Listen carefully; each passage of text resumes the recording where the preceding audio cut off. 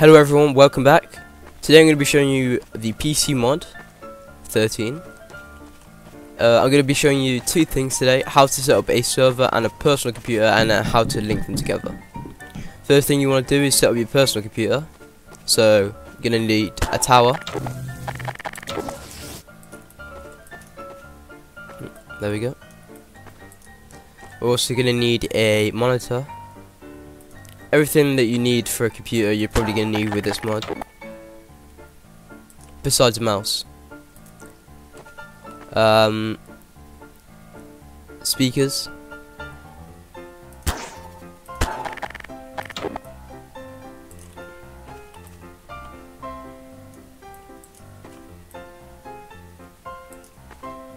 like so. Just put them there, and then we'll grab a keyboard.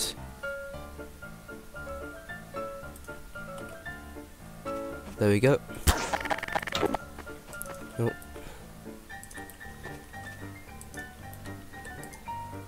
Okay, now that's in place, we just want to link them all together. Oh, we can also put the I/O device on as well.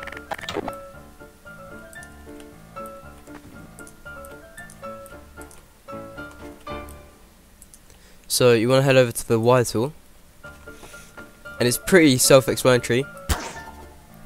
VGA display to VGA display. That's those two are then linked together. Keyboard PS2 connection to PS2 connection. With the speakers, we also need a splitter, so we'll put that around the back. And then we're just gonna get the wire tool, phono 2. And then phono 1, phono 3, and then we'll go mini jack port to mini jack port, USB port to USB port, and then we should have a working computer. So what you want to do is go over to your desktop, press E on it, and it will start up.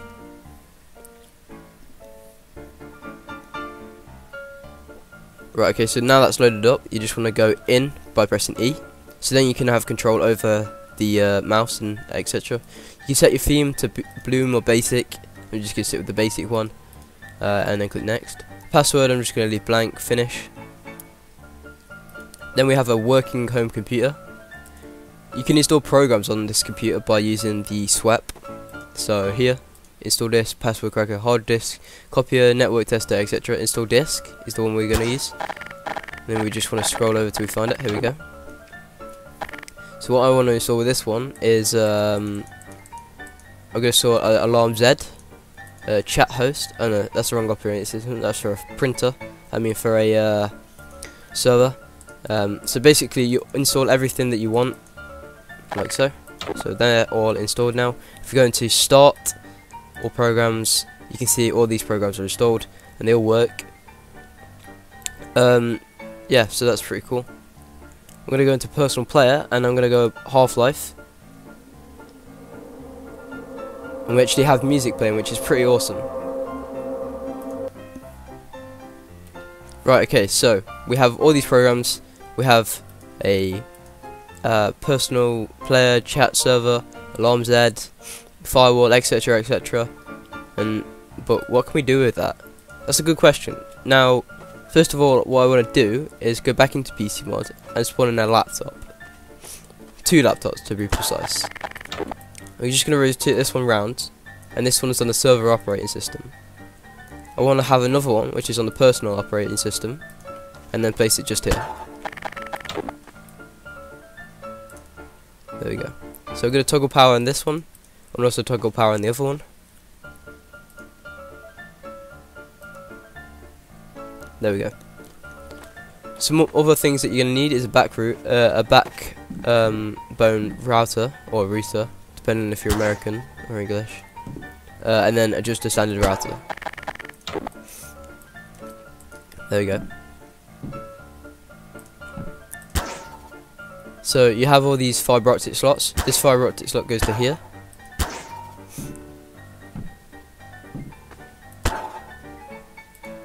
And then this network 1 goes to the server.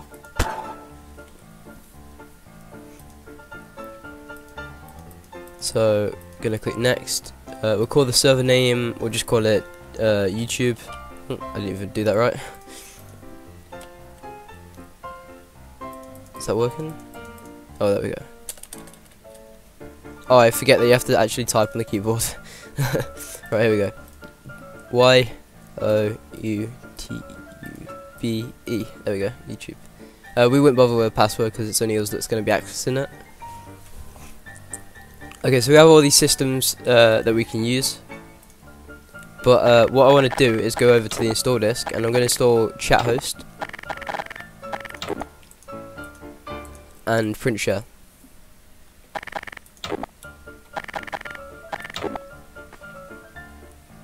So another thing that you're going to need to do is wire each computer to the network, like so.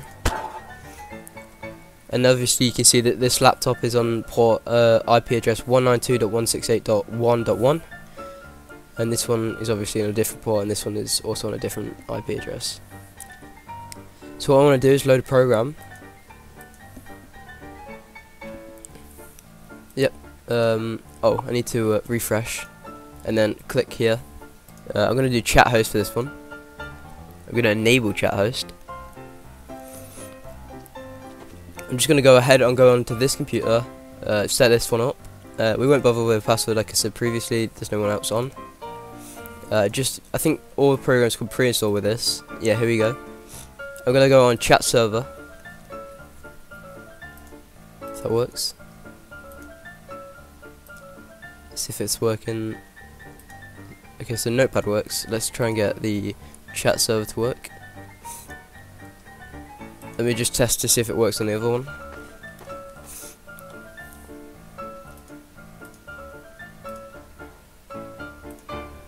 Here we go, yeah. I'll just set up another computer. So the IP is 192.168.1.1. And we're just going to call ourselves let's just keep it unknown for now. So we're connected to it. I'm just going to leave this computer and I'm going to weld everything together.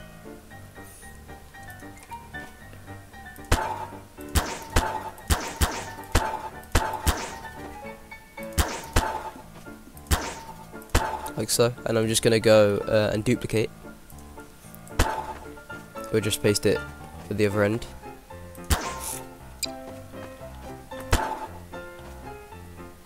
I think everything's like linked together because of the wires. So we're just going to remove this, this one, and this one, and this one. Okay, now what we want to do is, I think everything's on already. No, okay, we're going to have to rewire everything. So we go back into PCMod, Y tool, this one VGA display 1 to VGA, IO USB, USB port, splitter phono connection to the splitter, 22, we go, 23, mini jack, and then obviously the keyboard as well. Oh, I missed that, there we go.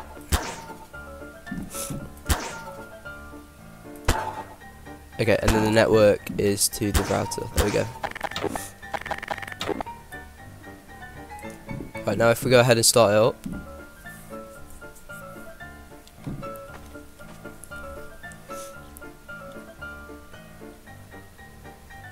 Here we go. We're in. We're loading PCMod, your add-on for in-game networks. We just need to, I think we probably need to install everything again. Oh no, everything is here. Chat server. Oh, this one's not working now.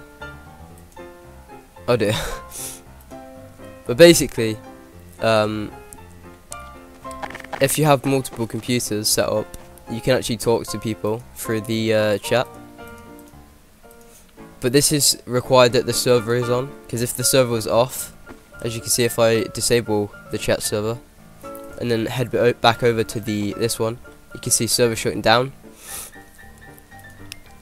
It's very important that you actually have the server, otherwise this sort of thing won't work. So this add-on can like really be useful for things such as dark roleplay. You can use like computers to talk to each other, communicate across networks. So you could have a whole police network, and you can type to police and say, let's just be like James. Well, obviously the server's down, but if I could put like James is a criminal, we need to track him down. If he's wanted, we can want him. We can send a message to the mayor telling him to warrant him.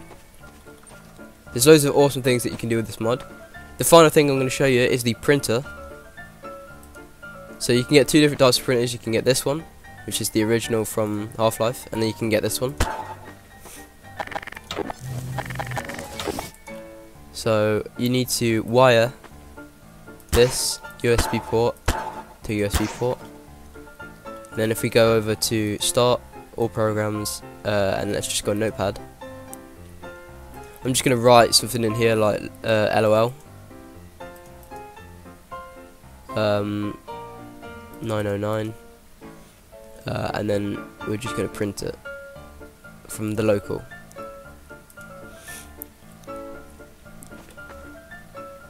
And that should print. Here we go. Print a document. And it has nothing on it. I think that's because I didn't actually write anything on the document. Yeah, there's nothing on there. I think you need to write like quite a bit. If I go,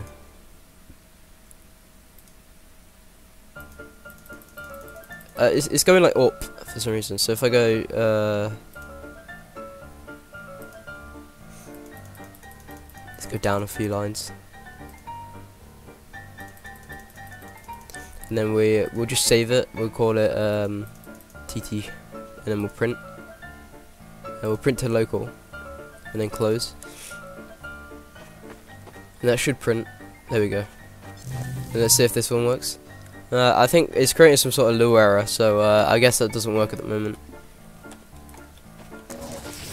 But I've seen it work previously. And the second thing that you can do is actually link the printer. I think you can link it to like a network or something. And then you could have print share, which allows for multiple printing on a server. So what you can do is, if you have the printer on, if we put it here, and then we link the printer to the server, we can have print share enable. Oh no, disable load program print share enable. And then if we go back over, if we just write something, I know this isn't probably going to work, but if we just write something, click on print, and I think we can, if we put in the IP address of the server, it should print to the wirelessly to the printer.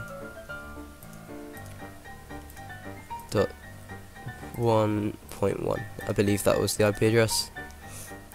Just gonna hit a print, and it says file printed, so I guess that's worked. Yeah, so here it is. It still says nothing on it, obviously, but there's obviously this Lua error which is happening. But